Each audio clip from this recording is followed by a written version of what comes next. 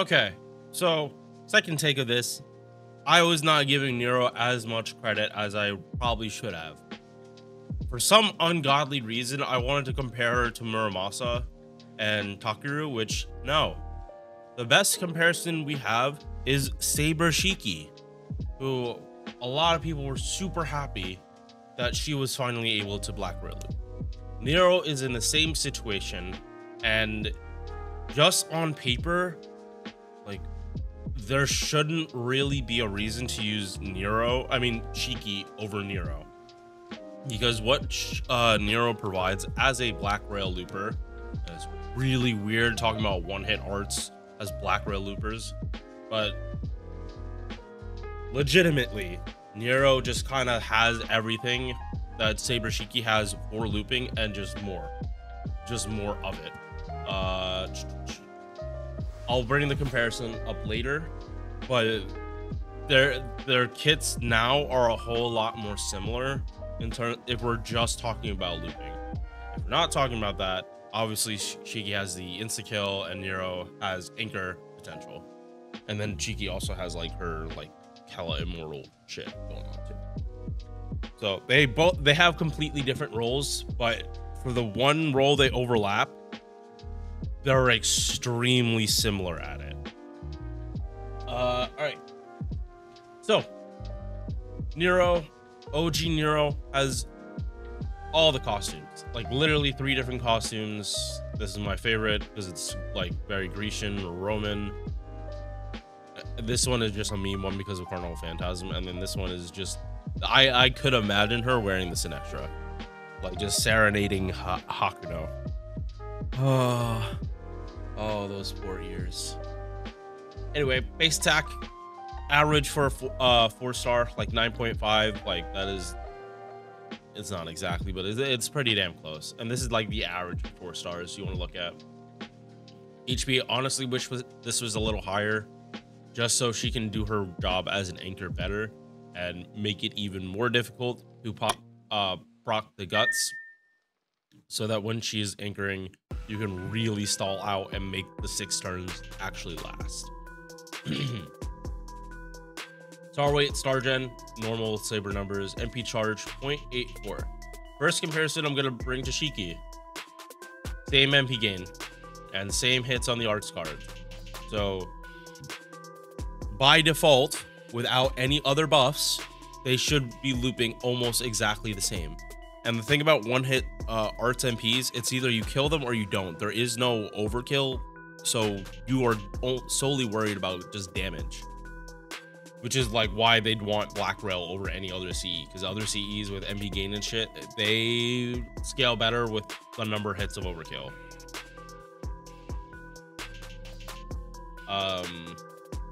Whereas if you don't kill, you are you're not clearing the wave. All right, again, going to hit counts, extra attack, really good. Everything else is generic year 1 bullshit. Yep, and we're just gonna move on. Okay, first skill was dog shit in year 1. This is absolutely terrible as a skill by itself. These effects are good, they're just not good by themselves. So the first buff, 30 battery, 20 arts on water side or city, and these are fairly common. I'm not gonna say these are the most uncommon things to be fighting in, like especially city. It feels like you fight there fairly often. Water side, it has to be actual water in the background. It cannot be like just a river of moving liquid.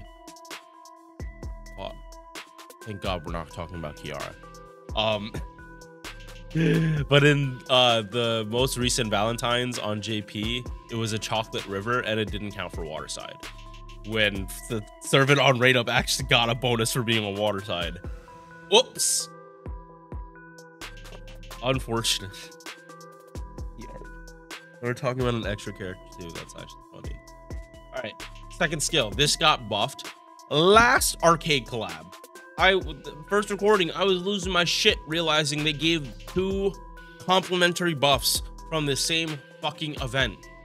Literally, Imperial Privilege. Awesome if you actually land this shit, but for 9 years, people weren't landing it. I wonder fucking why. I wonder why. Oh yeah, it's 60%. So for a guaranteed heal and a chance at getting an attack and a defense buff, they decided to buff it and give her a consistent 30 arts buff and 10 stars per turn. Now, she was not black rail looping with this. It was not happening. Or you were still brute forcing so much goddamn charge. But this gave you potential for a 30 battery and a 50 arts buff, along with a chance at a 44. But this is still very underwhelming, because if you don't land this, you're probably not getting overkill. So you're probably not actually killing the enemy. So your loop is just not going to work in general. So the third buff was just a 3-turn time 5-turn guts on a 10-turn cooldown. You revive with 6k HP. This is basically Herc's Bonzi light, but Nero had the advantage that she was not a berserker. So as long as she was fighting lancers, this kind of guts, she would not be dying. It would be very hard for a lancer to be able to kill her, especially since she had 2 different skills on much shorter cooldowns that were able to heal her. By the time this came off cooldown, you had both Imperial Privilege and her first skill, giving her, I believe, 5k HP.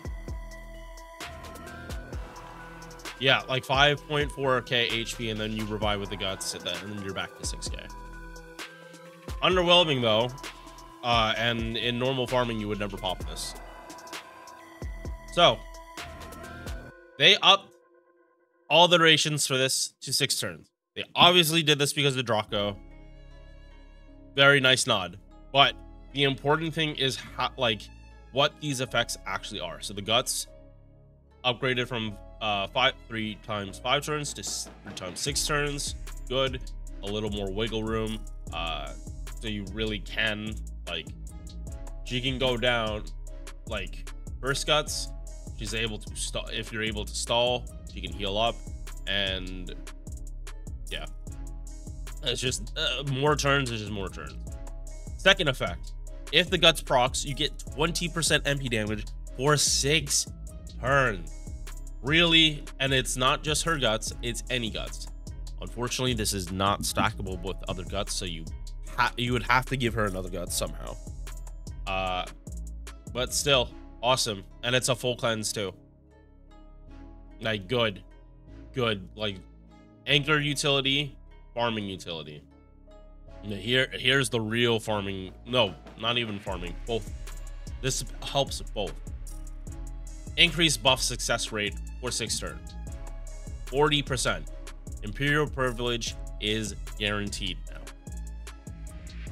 Not only that, you can pop this skill, pop these 2, wait 5 turns, this effect is still up, and you still get guaranteed Imperial Privilege. This is probably one of the most important parts of this buff for her to work as an anchor. Yeah, an extra turn is nice. Yes, getting MP damage for guts proccing and a cleanse, awesome. But guaranteeing Imperial Privilege, it's so much harder to kill Nero now. Even getting to the guts is going to be a challenge, just because of this defense. She just gets so much tankier. She's only gonna need the guts after the skill goes off cooldown, or goes on cooldown. And then this is the literal cherry on top: 50% MP gen for 6 turns. Farmer, awesome. Anchor, amazing, because now on JP you are just spamming the shit out of Mighty Chains. B, Q, A, and you might get your MP back, and you might get stars to make that turn even better. Guts procs, you do even more damage. There's just so many ways you can play around with a character like this. The 6 turn durations is honestly mind-blowing. And again, we have got some of the best buffs coming out of this event specifically. The original and the collab. I believe last year it was Nero, Da Vinci, Mordred, I think King Hassan too, and maybe like one other. This year, Satanta, Shisho, Nero, and all these buffs have either fixed core issues with the units or just been such fantastic buffs that they stand out on their own. This literally brings Nero above Shiki as a farmer. And Shiki's base attack isn't even that much higher than Nero's. At 120, they have around the same attack. Like, so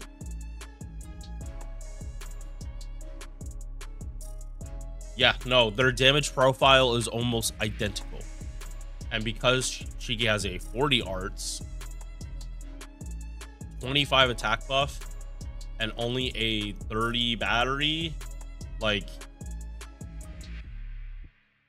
the only advantage Shiki has is that she refunds 10%. That's her only advantage as a farmer. Nero just has more base stats. She has more stats that actually affect looping. Passives, 15% debuff res and 8% quick.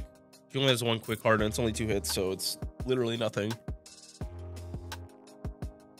So a mistake I made in my original recording is that I said you needed mana loading. This is actually not the case, because this morning I woke up to plushy Black Rail looping against all assassins, with Nero starting from absolute 0. So because of, but this was double Castoria Oberon, so take that into consideration.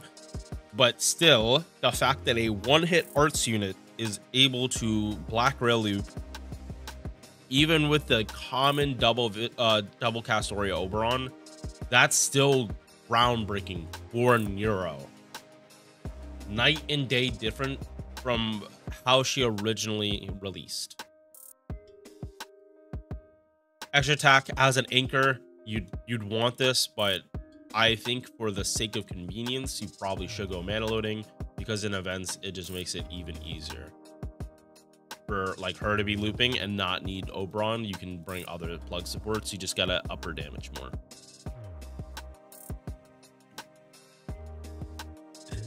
It's so funny that she has anti-assassin and plus she brought her to fight assassins for that node. But yeah, this is okay. Is it like, especially because assassins have the worst refund, you would want to kill them as easily as possible. Like, this is just sandbagging assassins to make sure they stay dead, because assassins tend not to die when you want them to, and then they just stab you in the back. MP. So I'm out here glazing Nero. Fully buffed out kit, and there's very few other characters that actually have it. One of the other exceptions is MHX, who happens to also be a Saberface. But this MP sucks. I'm not going to even think about defending it. And this was a very early year 1 buff. They buffed it just for damage. There was no other effect, right? It was literally only damage. So I can potentially see them buffing this MP again. At this current point, I don't think there's ever a reason to buff her other skills. Maybe this one to make it guaranteed, but that's probably a waste of a buff. If I'm being honest, it's a waste of a buff. I would much rather they buff the MP, and even if they don't want to add a new normal effect, make this happen first, or make it last 3 turns. Either or. Like, because a 1-turn defense down, sure, it matters a little bit, but it doesn't matter. Like, there is no ramp up. Her MP damage is always going to be static based on her buffers. Sorry. But yeah, I just find this MP very lacking. And now it at least has nothing to do with how many hits it has. At least we're beyond that point. If people are gonna complain about like the hit count on this MP, they have not actually used the character because that I'm not gonna deny that was a huge problem. But with this massive MP gain buff, like it starts not to matter. She loops just as much as she needs to. And even extra copies, like if we're talking about looping, the difference between MP1 and MP5 in terms of how much you refund is not going to matter. The reason being is that the only way it would matter is if you didn't kill with MP1. That's the only time it wouldn't matter, because your refund would be, I don't even believe you would get any overkill in the first place, because the enemy dies, unless it's just one hit of overkill, piece of kill. So just by that logic, if you don't kill the wave, you're fucked anyway, and you have to card. If you do kill the wave, you're getting the same refund whether you're at MP5 or MP1. This is my understanding of it. I do not have Nero on my JP account, so I can't fully test this, but I'm like 95% sure that's how it works with this game, and how overkill works.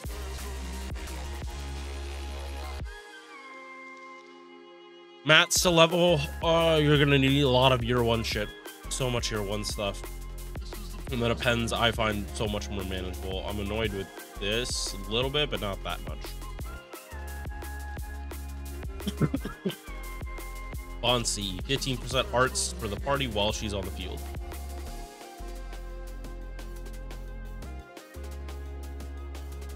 If you really like looping with Saber Shiki, looping with Nero is just gonna be like very familiar. For Umu fans, here you go. She is finally able to arts loop. And again, they are either bringing up these old servants to fit modern standards, because I do think this is a very modern buff. I wouldn't say Nero is better than a newer 4-star AoE Saber. I do think for looping she's better than Tomoe. I do think she'd be better than Tomoe. But in general, I feel the difficulty for this game is going to start spiking, and I'm honestly looking forward to that, because if you guys see me playing on stream, I'm trolling.